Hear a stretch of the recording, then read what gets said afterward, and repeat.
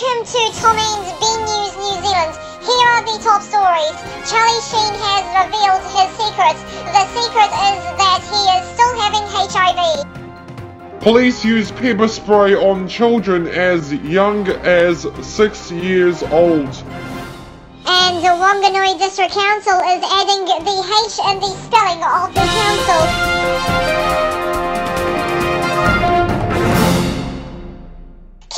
Good evening. Wanganui District's name will officially be changed to Whanganui District, the government has announced. The government's decision recognises that Wanganui has no meaning in Te Reo Māori, Land Information Minister Louise Upston says. The Geographic Board had recommended the change as well as local council, iwi and public submitters, Ms Upston says. Police pepper sprayed a 6-year-old boy in June this year after he refused to drop a steak knife he was threatening to kill his mother with.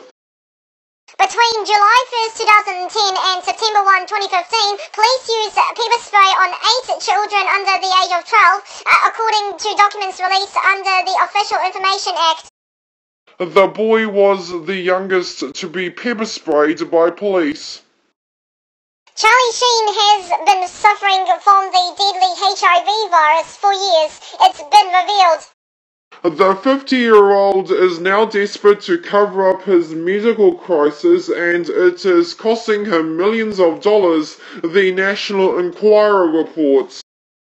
Radar Online, the Enquirer's website, says the news comes as Sheen prepares for an interview with NBC's Today Show, in which he is going to confirm that he is HIV positive. An Air New Zealand flight has returned to Christchurch Airport shortly after takeoff following a bird strike.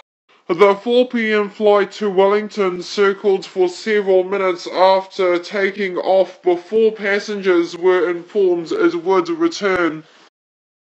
The captain said a decent-sized seagull struck the plane and would need to land to be checked, though there was no indication of a problem. The Airbus landed safely at 4:30 p.m. and let's go to the weather forecast.